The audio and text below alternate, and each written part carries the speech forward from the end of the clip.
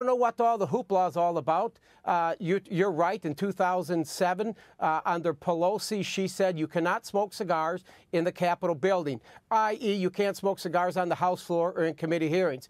But it did not include members' offices. So a member's house office, we've always been able to smoke cigars. There are many of us in the cigar caucus, about 30 of us, that enjoy a good cigar in our office, and we do so.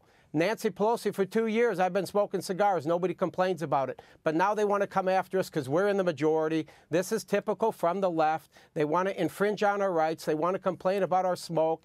They're probably complaining about maybe my aftershave or the color of my tie. It doesn't end.